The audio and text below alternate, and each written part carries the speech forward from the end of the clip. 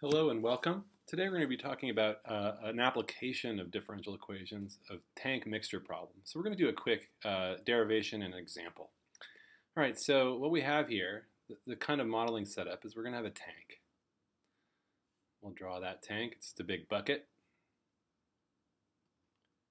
like that. And what we're going to do is we're going to have a spigot going into that tank, and it's going to be pouring some sort of mixture into it. And that will have a rate in some sort of volume, and the units will be some sort of volume over time. So for instance, that might be liters per second. Okay. All right, there'll be the rate in. So that's R in right there. All right, and then we're going to also have a spigot coming out of the tank like that. We're going to have an R out right there.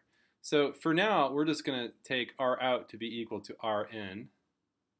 And that implies that, and we're also going to have this tank filled with some volume of water. It means that the volume is constant.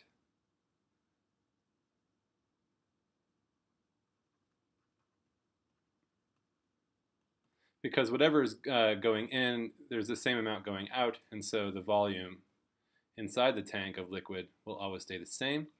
Okay, so on top of that, what we're also going to do is we're going to then take and let x of t be some quantity of dissolved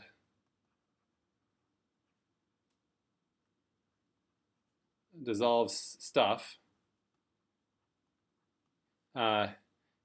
in the volume V. Okay, so the classic example is salt. And so the quantity then, x then, would be in grams, for instance. So it'll be grams of salt. So inside the tank, there's some x of t grams of salt. Okay, so how did the salt get in there? Well, it could have been in there initially, or we could be putting it in. So in addition to having the liquid coming in and liquid going out, the actual liquid that is going in, we can actually say that the input concentration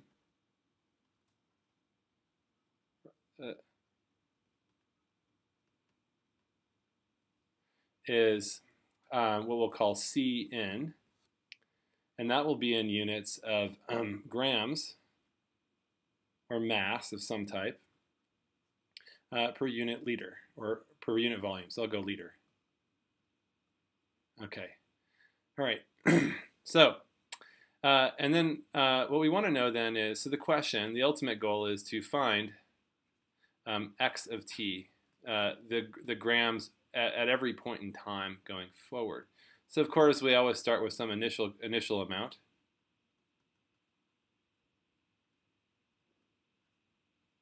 The initial will be x of t, x at 0 is equal to some initial amount. We'll say x naught, some amount of grams that were already in there. All right, and then of course we'll set these parameters r in, r out, and c in to be whatever they are. Okay, so what we need to do then is then, so to find out the initial amounts, then what we do is, of course, we always set delta t to be some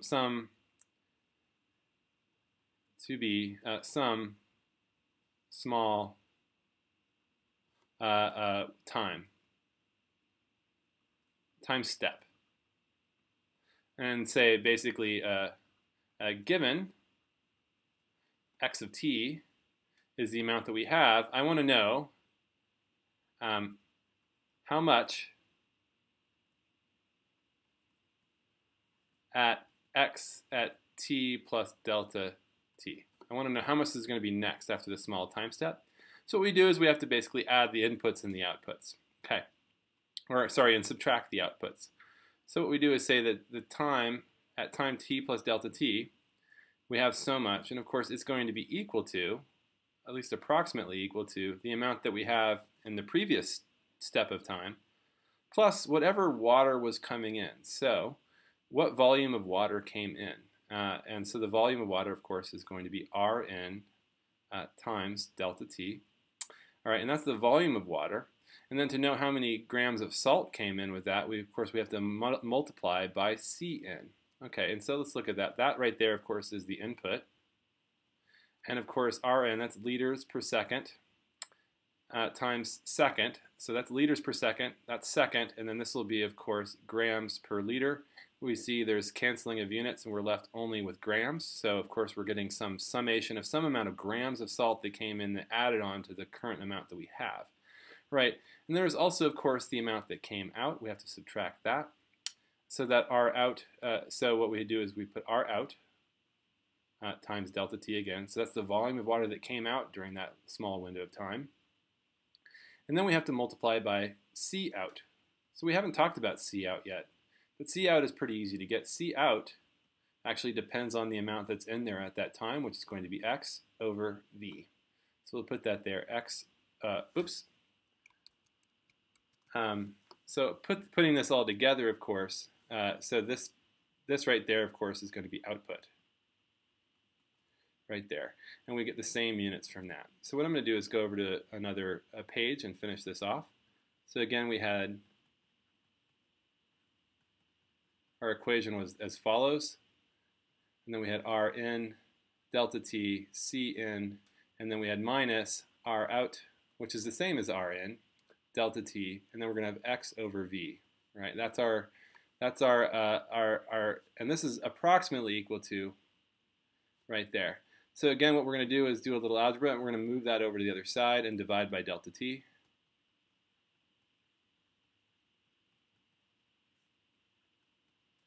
And then what we have is R in, C in, minus R out over V times X.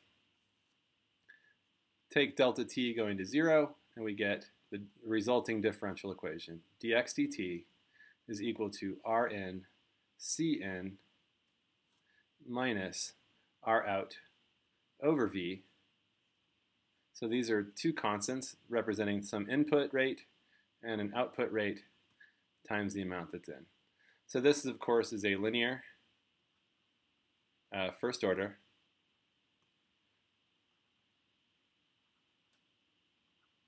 equation, or DE. Okay, so we can solve it using linear first order methods of use an integrating factor.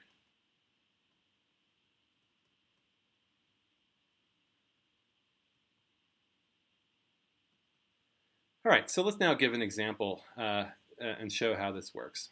Okay, so let's do an example. So what we're going to take is now a volume that's going to be 10 liters. Okay, so there's our tank.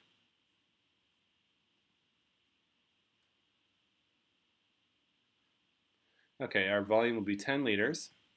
Our Rn is going to be equal to 0.1 liters liters per second. Okay, so that's like a pretty strong faucet of water, and that will be the same as R out. Okay, and now we're going to talk about concentration. We'll say the concentration in is going to be, let's say, 100 grams per liter. All right, and then of course again C out is going to be equal to X over L, and then our initial condition is going to be, we're going to start with no salt in the tank at all. All right, so we want to know basically, if I start filling this tank with salt water, but we start out with fresh at the beginning, and now I want to know how this thing fills with salt. What is going to be the amount of salt in this tank as time goes forward? All right, so again, the goal is to find find X of T. Okay, we know the initial condition is there's no salt at the beginning. All right, so let's put this differential equation together. We have dx dt is equal to Rn, so 0.1 divided by 10. Oops, nope. Rn times Cn, which is going to be times 100. All right. And then we have to minus 0.1 all over the volume, which is 10 times X. All right, so again, that is V. This is R in or out. And that's R out and that is Cn. Okay, so there's all of our parameters put together. Let's do a little simplification here. 0.1 times 100 is, of course, 10, and then minus, and then 0.1 divided by 10 is going to be 0.01 times x. All right, so let's solve this differential equation. And I'm going to, again, use linear first order equation methods. So we're going to use an integrating factor. So let's now put it in the form of that we have for integrating factors. 0.001, sorry, oops, just 0.01 times x is equal to 10. All right, so we see here clearly that according to the format of our differential equation, our linear first order, that's my p of t, and this right here, that's my q of t, and then my integrating factor, rho of t, is going to be e to the integral of 0.01 dt, which is going to be e to the 0.01 times t. All right, we multiply both sides by this equation, and we're able to put it in this form: x of t times e to the 0.01 t, all, you take the derivative of that, that's how it always works out, times 10 e to the 0.01 t. All right, so now we're going to integrate both sides,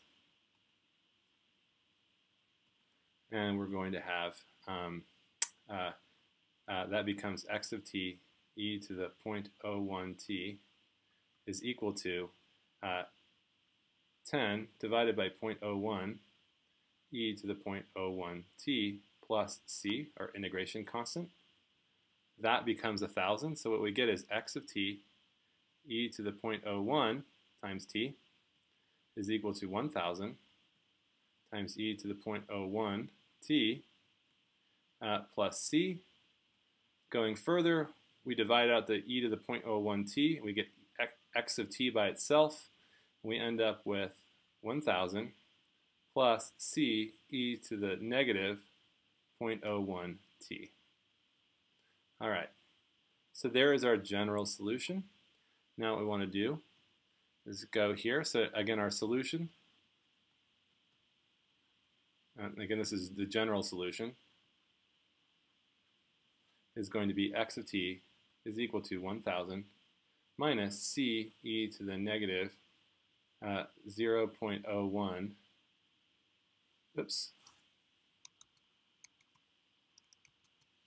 t. Sorry about that. There we go. Had a little snafu there with my screen. And so, of course, now we need to find the particular solution by invoking the initial condition. So we put that in, and we're going to get 0 is equal to 1,000 minus c. Okay, because when we put in, so that should be 0.01 t. There we go. Sorry about that. All right, so there we go. So clearly c has to be 1,000. And then we can simplify our equation. Our particular solution then is going to be 1,000, 1 minus e to the negative 0.01 t. All right, so what does this solution look like? We're going to give it a graph treatment. Out like that. Okay, so we know at time 0 it starts at 0. All right, and so we can see here that we have a 1 minus a decaying exponential. So decaying exponentials always look like this, right? So when you make one negative, of course, it flips it along the x-axis. So when you negate, like that, right? And then what we're going to do is, of course, add 1 to it, so it brings it back up. So it looks like that. And then we're going to multiply it by 1,000. So there's 1,000, and our equation is going to look like this. So it's going to asymptote at 1,000. So that's my x of t. Looks like that. All right. So so in the long time run, we're eventually going to get to 1,000 grams of salt in our tank. The growth of the salt will it'll be more rapidly increase in the salt amount at the beginning, and of course it's going to slowly approach 1,000. And the further you go on in time, the slower the growth of salt will be. And so that is, of course, a specific example of a mixture tank problem and how you set one up and how you solve it. So I hope that clarifies a few things. And in the next video, we'll do another example of mixture concentration where, so what we want to do next is ask or consider if Cn now is a function of time. Maybe the concentration of salt will actually vary as a function of time, some sort of thing like that. Then, of course, the concentration out isn't going to be going to some steady value, but we'll do something else. So that's what we'll do in the next video. But thank you very much.